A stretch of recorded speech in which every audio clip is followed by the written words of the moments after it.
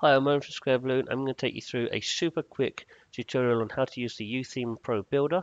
It's going to be really quick. I'm going to teach you only the basics so you can get up and running as fast as you possibly can. Okay, before I get started, if you like my videos, please do subscribe. But let's get cracking. Before you start, if you're not used to Joomla, everything runs off of the menus. So I would think about very carefully about your structures, your menus, your drop downs, everything, and I would just do all of this stuff first before you get into the YooTheme builder. But let's go into the builder because that's what the tutorial is about. If you come over to pages, you'll see there's a dot next to something. It means it's either the active one or something's been done. Because we're on the home page, this is the active one. And you can see I can just hover on things, click on them, and I can just edit the text. Same with the image. I can hover on it, I can click in it, and I can upload a new image. One thing you should notice if you scroll down here, you've got this little icon which is a target. If you click on it, it will take you to that place on this page. And the same one here, if I click on this target, then it will take me to the place in the builder. First thing you need to really know is there's sections, which is this part, the next section, and you can create a new section by clicking this plus button. And within sections, you would obviously have rows. You can create a new row by clicking this plus button. And in rows, you could have columns. Now you click this pencil button, and you could choose this icon, and now you could choose your columns. You could choose halves, thirds, or you can use unbalanced versions as well if you want to. So I choose that one, and I go back. You'll see it's created me all of the columns in that row, but not in the row below. If I want to use that row, then I have to click this pencil button, and then I can do that one. So if I do halves, just so you can see the difference. Now you can see this one is halves, and this one is. I'll just stick some things in there so you can really see it a little easier. And in here as well, so you can see it easier. And you see when I put in the images, if I now go to this section, you see that it actually adds a dummy image, which is kind of helpful to see where things are. So now you know how to do sections and rows. I will delete this one because I don't need it. If I know what I'll do is I will save it. You click this icon here, you can save it to the library. I give it a name.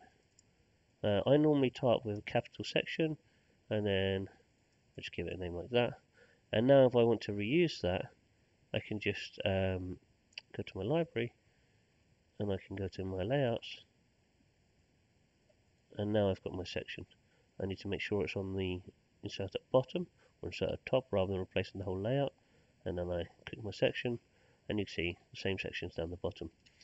You have options for sections. You click this little pencil. This is where you'll find your background images. And on any item, whether it's a section or an element, you have settings, and that's pretty much how you can control the style, the layouts, all sorts of things. So if I change this color to secondary, you see the color changes. I don't need to do that, so I'll leave it. If I want to change the positioning, the margin, I can make that like a extra large margin. It makes it huge. Again, I don't really need to do that, so I'll leave it. Maybe it's on small, was it? I don't know. It was on that one. I can set the breakpoints. As soon as I set the breakpoints, I now have this option to change the block alignment. Again, I don't really need to change any of this, so I'll change it back. But you get the idea. It's the same with sections. You're able to change the color of the section just by doing that. What you might need to remember on those sections as well, when you change the color, you might want to do this preserve text color, which will allow you to change the colors manually using the settings that you choose. Another thing you'll notice on this is you have lots of things in one column. You just click this little plus button here, add it, and now you can choose any of the options. It's got lots and lots of options out of the box. You have multiple item options as well, which I'll cover in a second. But you also have pro presets. So these are things that have been built by YooTheme that you could choose. So if I want a grid, I can check, and there's all these grids that already exist, nicely styled. I could add them to my layout, and if I do add them to my layout, it'll come down the bottom here. Oh no, sorry, it's added it to this bit because I press the plus button. If I do add it to my layout, it's automatically going to take the fonts and the colors and everything from my existing theme. So let's just show you some multiple elements. So you've got grids and stuff like that. You just have to add an item, type in some content or whatever. In fact, it might be just as easy for me to show you the one that I made. This one, you can see these are all items. When I click onto one, it's got the images, and you can add the alt and everything else. One of the very, very cool things you can do is you can make this a dynamic item by clicking here, changing dynamic content, changing it, for example, to the article, which would then choose the article that was on the menu item for this menu. And you choose the multiple item source. So I could choose, I don't know what this menu item is, but normally I could choose different things there. And then when I come here, if I change this down to the dynamic item, which is the parent of the article, and then come over to content, and I see this dynamic has appeared. And now I can choose the article title. The meta could be the content. Doesn't work very well. Get rid of that. Where's it gone? I'm guessing that this might be multiple items or something, so I won't fiddle with it too much, but you get the idea. Have a play with it. This is not supposed to be a detailed tutorial. One thing you should also think, I'll just save that. One thing you should also know about is the templates. Templates are for things like a category blog, which has multiple items, or maybe an individual blog post where you want to style one page, but all of the blog posts pick up that styling. Or if we got a blog page here, I don't think we have news. That'll be one. So here's a news page. So you can see that this is post index, which is under category blog. So this type of menu item will be a blog menu item. So if I go into this, what we'll see is a slideshow, and you'll see this icons next to it. They mean that it's taking dynamic content. So as you can see, it's got dynamic contents on there. So this is actually from all the demo content in the page, and you can see even including the image. Oh no, it hasn't got. No, it hasn't got the image. Oh, it has got the image. Sorry, here, up here. So it's choosing the image from the article. So moving on from that, you'll see the grid.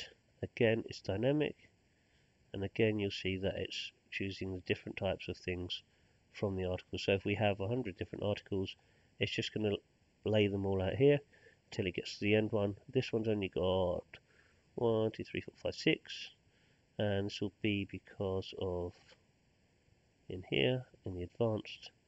Okay, there's no quantity, but somewhere there is a setting being used to say it only loads 6 before moving on. I don't know where that setting is, but there is a setting.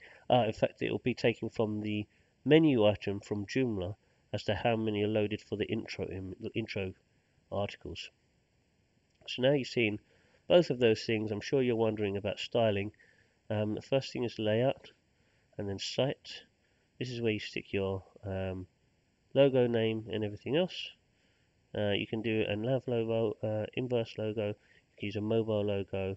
So you can also choose these icons at the bottom, and now I can see this is what my thing, and you can see there isn't actually a mobile logo here, but if there was, you could potentially be on this, which is called the dialog, and as you can see, there's a dialog logo option.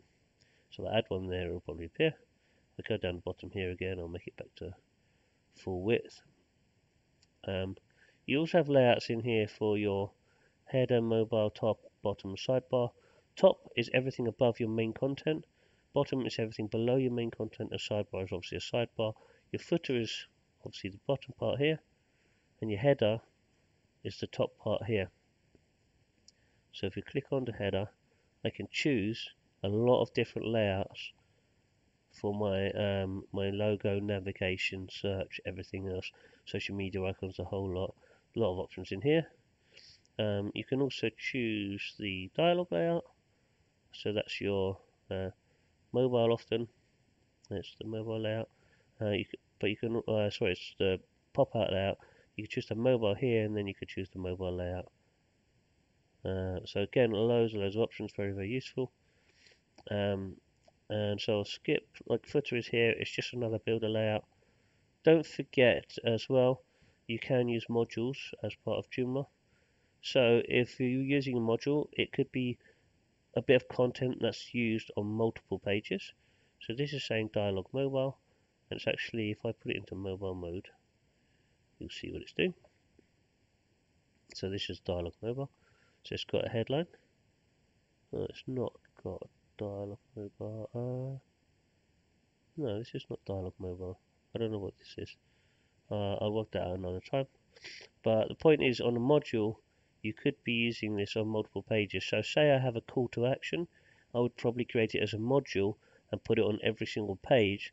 That way, if I ever need to update it, I update the module and all of the pages will update. I won't have to repeat myself. And finally, over to styling. A lot of stuff is done for you in YooTheme. The really cool thing is I can change the colors here. So I have my primary and secondary background. Those are two key metrics that I would want to change. Let's make it blue. If I save that, I think probably on the home page there'll be something. There isn't. Have fun. But you can see that some things here have picked it up. So this little thing here, up the top here, this little thing. So a lot of things have taken the primary color. So immediately the website has started looking bluer than it was before when it's red. Now the cool thing is if I go back to style, you can see there's a little icon here with a dot on it. That dot means that I've edited something in here, and when I go into it, I see another dot on this primary background.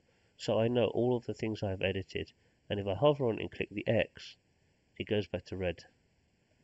And then this also says it hasn't been edited. There's pretty much, it can control so many things from here.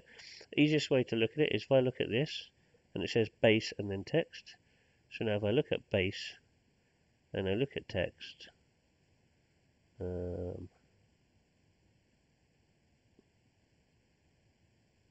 where's text? Have I missed it? It's probably just body actually. But you can find all the things you're looking for. So if I was to go, while I'm in style, if I go to here, you'll see there's button. So if I now go to button, you see that this one is button margin. So this is probably just the default button. If I wanted to add a border to it, which is red, I now need to give it a border color or something probably.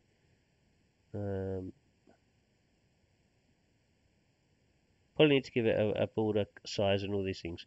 I'm not going to do too much because I'm just showing you a very quick tutorial, but pretty much everything you can do is in here out of the box, so you don't really need to write that much CSS.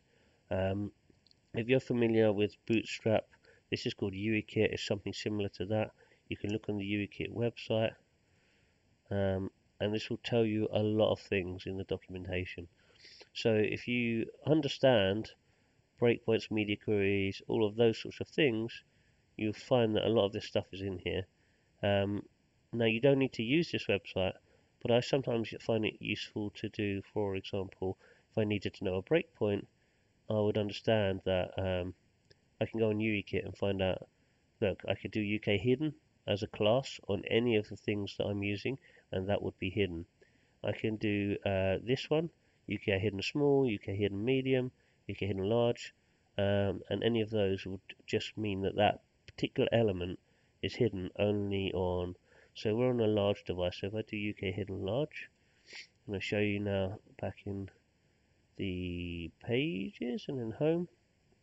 Let's say this customer part, right? So I'll click on that. If I go into this section now, click in advanced, and I go to my classes. Now if I add this class, that section is now hidden. And now if I go to the medium device, it's appeared again. So knowing about these classes can be useful because mostly everything is written for you and you don't need to reinvent the wheel with new CSS. I'll just take that out because not necessary at the moment.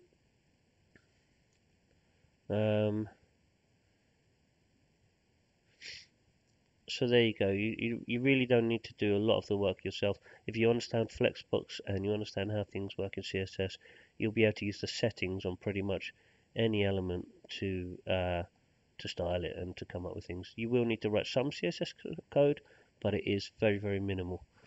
And that's it. That's all I'm going to show you for today, because I think that is like the basics, and you could probably get through and start working on a website, and then afterwards you could probably start doing some of the more advanced things. Don't forget to set up a child theme before you start. Don't forget to check it's all configured properly in the advanced settings. So in here you would set up your API key. In here you would set up your advanced settings and your child theme, and you also do a system check and make sure there are no issues found. That would be very, very important before you start. Okay, thanks for watching. As always, thank you, appreciate you. Please subscribe to the channel.